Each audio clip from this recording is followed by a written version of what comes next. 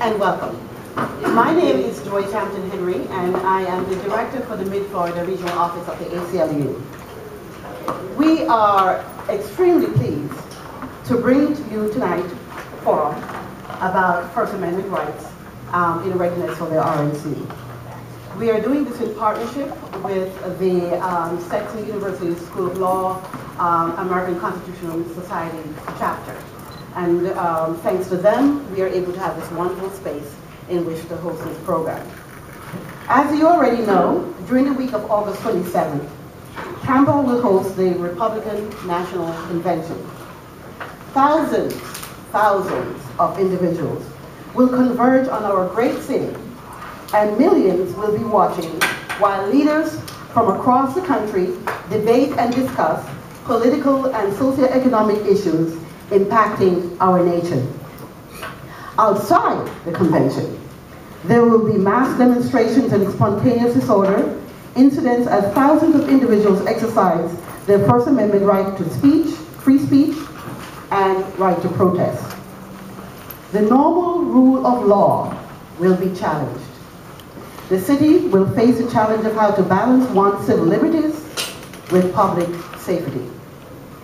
We have a great panel of individuals with us tonight who will inform and discuss critical issues facing law enforcement.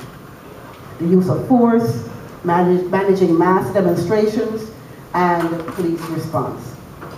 As you know, the ACLU of Florida protects and defends the U.S. Constitution and Bill of Rights. So we wanted to make sure that you understand your rights and that law enforcement is better equipped to protect the public while protecting citizens' rights. So without any further ado, I would like to turn over the program to Attorney John Dingfelder, who is attorney in the Mid-Florida office for the ACLU, and John will take over with the program. Thank you again for being here with us this evening, and I hope you enjoy the program and walk away feeling very informed. Thank you so much.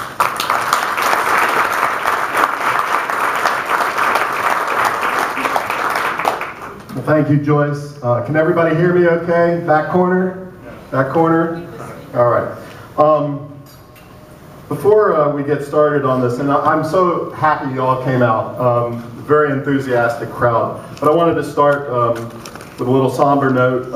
I wanted to have a moment of silence for our local First Amendment hero, Bill Sharp. We lost him yesterday. He was a great guy, and if we could have just a moment of silence in respect for Bill. Thank you.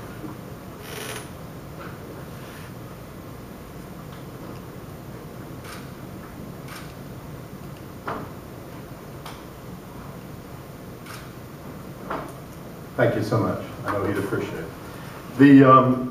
Before we get going on this, I just wanted to recognize a few of our dignitaries who are here this evening. I'll get to Julie Holt, our public defender, in a second, but before I do, I saw come in the room City Council members Mary Mulhern. Raise your hand, Mary. Stand up. There we go.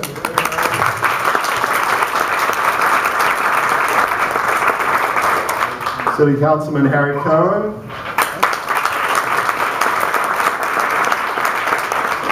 City Councilwoman Lisa Monteleone.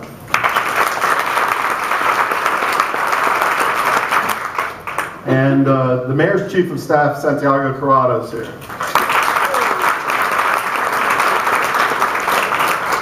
Did I miss anybody? I know Jack Espinosa was a dignitary, but anyway. All right. So anyway, I wanted to thank our hosts and our co-hosts. Joyce already did that. Let me start by telling you how we're going to proceed in the evening, and then we'll get to our distinguished panel. What I'm planning on doing for about maybe 50 minutes or so are going to be some prepared questions that I've been working on a little bit associated with the RNC and First Amendment issues that are relevant to it. After we pass through that, I want to get to questions from you, from the audience, which will probably be a lot more interesting than the ones I read. But, and the way we're going to do that tonight, and we're not trying to censor anybody, but we're just trying to avoid duplication and everything else, is we gave out 3x5 cards when you came in. If you don't have the 3x5 cards, we ran out, so just find a piece of scratch paper, write your questions on them. Anytime, you know, during the evening, send your questions, pass them over to the far edges of the room, that side, and we'll have people coming along the perimeter of the room, picking up their questions. Then they're going to take them over to our esteemed panel over there. Wave your hands, guys, at the desk over there. They're going to sort through your questions, try and avoid the redundancy, and see how we did. So that's what we'll be answering, those questions toward the end of the evening. And with that, I'd like to go ahead and introduce our speakers one at a time. And I'd like them each to just say a few words, and then I'll move on to the next one. Our first speaker to my immediate right is my good friend Julianne Holt. Julianne Holt is the public defender for the 13th Judicial Circuit of Florida, Hillsborough County. She directs the representation of about 75,000 cases annually, and with over 223 employees, including more than 110 attorneys. She's an advocate for the indigent who are accused, and she's worked on numerous issues related to criminal justice system. Julie just told me the other day she spends a lot of time in Tallahassee these days to make sure that the appropriate funding is there for her office to make sure they can continue to do their good work. She also serves as an adjunct college professor. Julie? Thank you.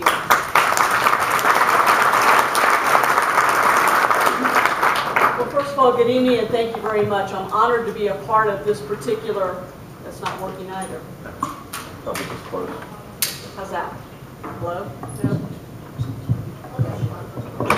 So you gotta be close to it.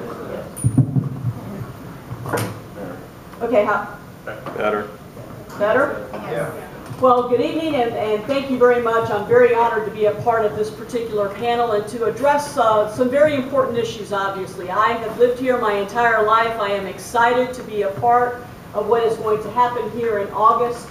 I will tell you, I am a person that sees the glass half full. I believe that this community is going to come together, and I believe that this community is going to look tremendous on TV. I think we are going to do everything that we can possibly do to make everyone feel welcome here, allow everyone to espouse their opinions, allow anyone to be a part of everything that is occurring during those 7 to 10 days that they plan on being here. And at the end of it all, I think that we will be one city that can be held out as a model city of how to take on a very difficult issue. I look forward to working together with all the partners that are going to have to work tirelessly during that 7 to 10 day time period to make this a very good function and something that the city of Tampa and the county of Hillsborough can be proud of. Thank you for inviting me, and I look forward to your questions. Thank you, Julie.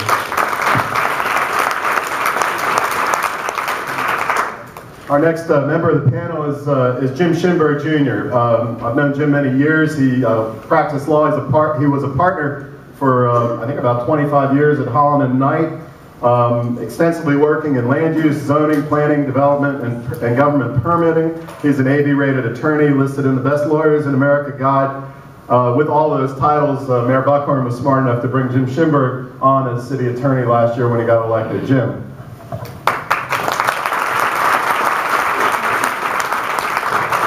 Well, thank you, John. First of all, they promised me it was only the 27th through the 30th, not 7 to 10 days. So I didn't sign up for this. But no, on behalf of the city, I agree with what Ms. Holt said. I mean, we really want this to hopefully be a positive thing for Tampa, positively showcase the city. We understand there's going to be some challenges, and we've been working very hard to try to prepare for those and make sure that we can handle those effectively. I'd like to recognize my colleagues from the city attorney's office who've been working very hard on this issue for many, many months now. Many of them are here today.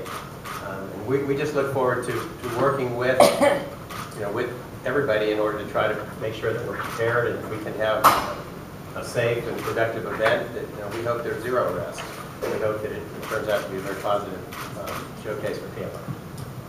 Thank you, Jim.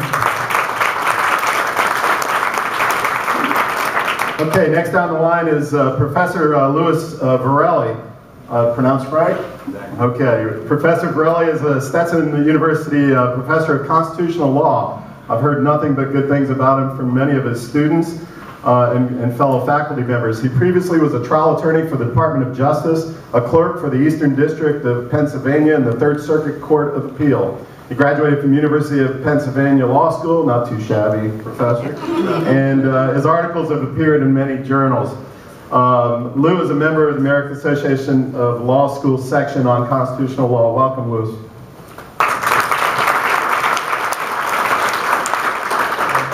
Thank you all for having me. It really is a company I don't belong in up here, but I'm grateful for the opportunity. I was living in Philadelphia during the 2000 Republican National Convention, so sometimes I think they're following me. I have the privileged position of being able to sort of think about these things from a different way. And I think an opportunity like this, a truly political event in a public space the size of the city of Tampa, is really an interesting constitutional moment in many ways. The Supreme Court has vigorously defended, I think courts of all stripes have vigorously defended the First Amendment, and we equally think of an American value as something in protection of order and civility, and in that dialogue. And I'm anxious to see how Tampa sort of marries those two. I'm confident that it will. I think we're going to have lots of passionate people saying passionate things in an orderly, respectable way, at least I'm hopeful for that. And I think talking about how the law works, both to respect the values of free speech and of order and civility, will be something that I hope we'll get a chance to talk about tonight, and I'm looking forward to see it play out on the stage in Tampa in a couple of months. Thank you. Thank you. Our next panelist is Ellen Angelotti. Ellen comes to us from the Poynter Institute, where she's on the faculty. She is a journalist, and most recently she's been exploring legal challenges related to new technologies, including the use of online chats and podcasts and bloggers and that sort of thing. She's judged many national multimedia journalism contests. She's directed original and award-winning multimedia content for various sources. And she's currently attending Stetson Law School. Welcome, Ellen. Well, thanks for having me. And as the only non-lawyer here, I'll stick to the practical issues and more of like those issues concerning journalists and speech. And I really think that with this convention cycle, what we're going to see is the influence of social media. And I think that statutes like this are going to be very important to us in Tampa especially. And I think that something we've really learned with the advent of social media is the conversation and speech that can go on online and the strength and the power of that. So we've seen this internationally with the uprisings overseas, where when speech is suppressed, it's like a balloon. Information still has to get out some way. And so I think that the more that we can support free speech and give people the opportunity to express the opinions they have, whether they're a journalist or just an ordinary person, I think that that's going to be important in creating this civil discourse. And I also think what's going to be really important during this election cycle and during this convention season is that question as to who is a journalist, and does it really matter as far as protection. So if I'm a blogger and I have 100,000 people reading my blog, am I going to be able to get a press pass? And how can we prepare for those who are going to be covering the convention that aren't working with the Tribune or the Times? And I think that those are a couple of the big issues that we started to see in 2008 and are really going to come to the surface during this election cycle. So I think having conversations like this, the city working with journalists and the public to really understand, where they, where and when they can assemble and how they can assemble to encourage public safety and to encourage everyone to get their viewpoints out there. I think the more education, the more conversations like this we can have prior to the convention, the more productive and positive of an experience it's going to be for everybody, and the better it's going to make Tampa look during the convention. Thank you. And last but not least, brought all the way in from Buffalo, New York, is Mickey Osterreicher. How'd I do on that one? All right. Mickey comes to us from the National Press Photographers Association, where he serves as general counsel. When he's not doing that, he's also a professor and advisor. He drafts legislation, but he's the public face for the NPPA, which is a very strong organization, been around for a number of years. Before he did that, he was well trained because he was an award-winning photojournalist. His work appeared in many different forms of print and television. He also serves as a reserve sheriff's deputy, so he understands that side of the equation as well. Mickey, we're really pleased you were able to fly to join us. Mickey Osterreicher.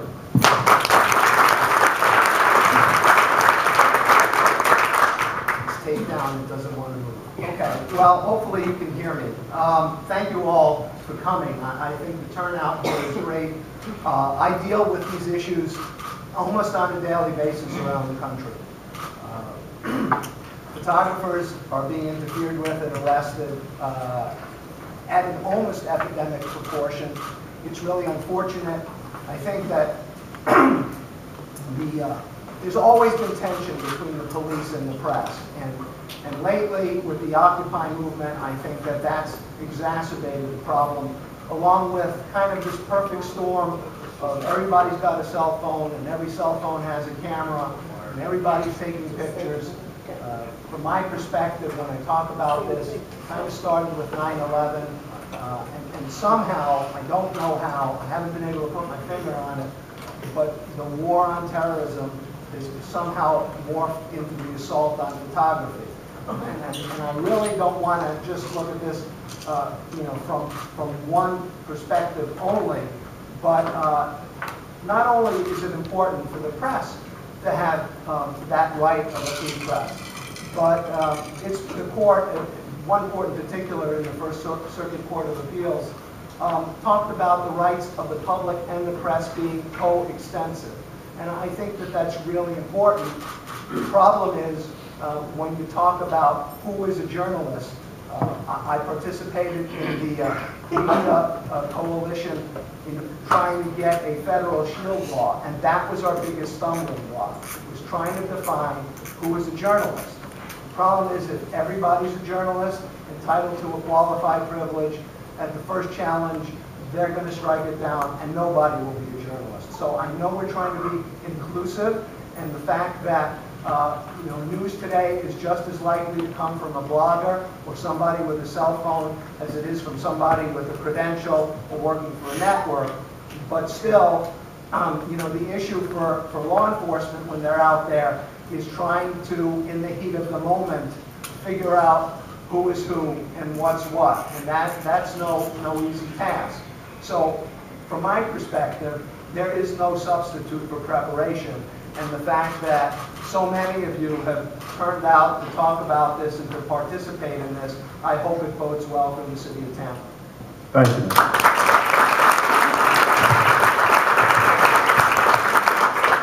And Mickey, Julie mentioned that one of the keys to all this is all the agencies and other folks working together to make this a good event. I'm really pleased that Mickey contacted me. We got him in touch with Tampa Police Department. They're going to have a little dialogue tomorrow, and they're talking to Mickey about actually using him to possibly train TPD as to the rights of the press. That's the kind of cooperation and that we should definitely encourage. I think it's a real positive step. Okay, so let's get down to some of the meatier issues.